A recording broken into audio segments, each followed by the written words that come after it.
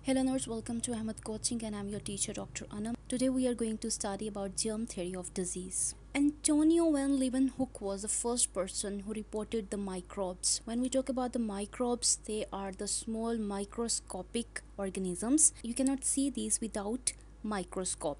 So he used a simple microscope which was made by Antonio to observe the microbes under the microscope, and he discovered bacteria and protozoa in the samples. He called these small creatures animalcules. After that, the Louis Pasteur, he developed the vaccines. The vaccines were prepared for the diseases like anthrax, fowl cholera, and rabies. He developed these vaccines on the basis of the fact given by the Antonio that microorganisms they can be found in simple samples or in disease samples. Then along with the development of the vaccination, he also developed pasteurization technique. In the pasteurization, the milk samples or the milk is boiled at a temperature so that all the microbes present in it are dead or destroyed. The milk we attain from the market, which is packed in the packets, especially in the cartons, they are actually the pasteurized milk. The Louis Pasteur also proved that microorganisms they could cause disease. By using all these histories, the Robert Koch was the first person who gave the germ theory of disease.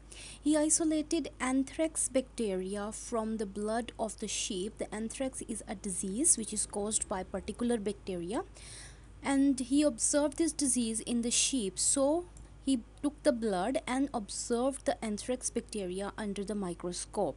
He discovered bacteria for the tuberculosis as well as for the cholera.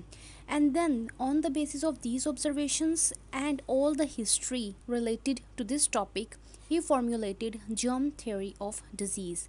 And this theory has 4 postulates. The postulates mean that 4 points. These points are known as Koch's postulates or germ theory of disease. So if anybody is talking about germ theory of disease, that person means he's talking about the Koch's postulates.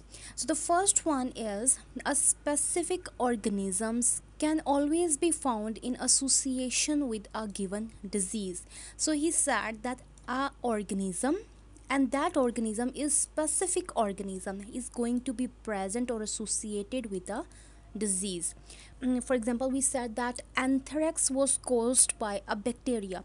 So if a person is suffering from the anthrax, that particular bacteria will be found in that person. This is a diseased mice and this is a healthy mice. So after taking the samples and growing the samples, they observed suspected pathogens in the disease mice, but there were no pathogens in the healthy mice. So he said that only the specific organisms they can be found in association with a given disease. Then the second postulate is the organism can be isolated and grown in pure culture in the laboratory. For example, here when they grow with the pathogen, there are other organisms are also present. But according to the second postulate of the Koch, you can isolate the suspected organism. So what you are going to do, you are going to culture it, and then you have the pure culture of that particular organism or particular pathogen. Pathogen mean organism or microorganism which is causing a disease. So you can isolate it. Isolate mean that from the other organisms you can separate it, and then you can have a pure culture. It means that on this plate all the organisms they are pathogenic. Then the third postulate states that a pure culture will produce the disease when inoculated into a susceptible mice.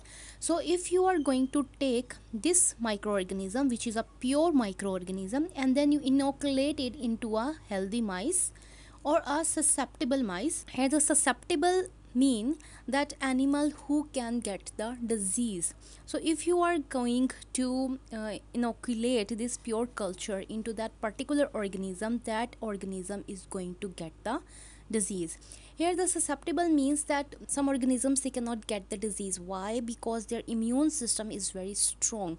So if immune system is not strong and you inoculate this particular bacteria in that person is going to get the disease. So then comes the fourth postulate.